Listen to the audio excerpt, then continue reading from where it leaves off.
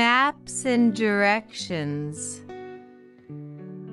Fun geography lesson for primary kids. What is a map? A map is a drawing of a place that shows where things are located.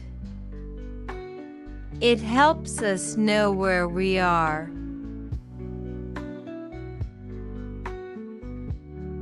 Why do we use maps? Maps help us find places like schools, parks, and shops. They guide us from one place to another. What is a compass? A compass is a tool that tells us directions like north, south, east, west. It always points to the north. For main directions, north, N, south, S, east, E, west, W. They help us know which way to go.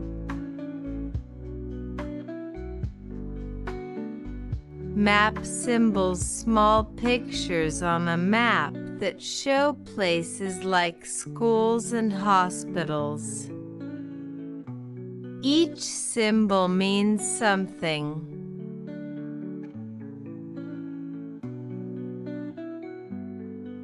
What is a map key?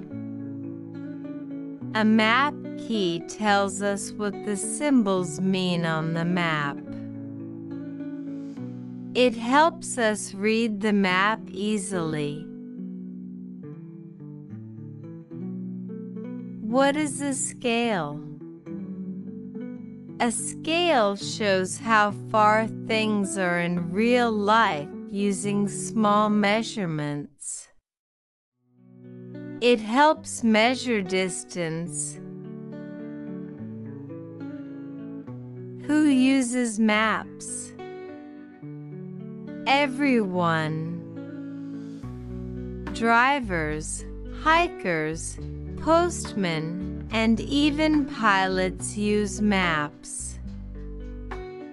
Maps help them reach the right place. Modern maps today. We also use maps on phones and GPS for directions. They talk and show the way. Fun fact: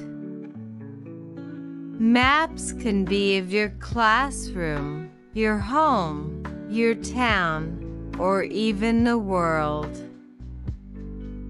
You can even draw your own.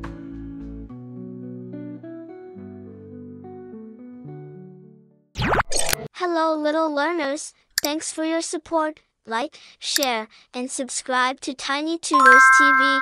Tap the bell to see our next fun video.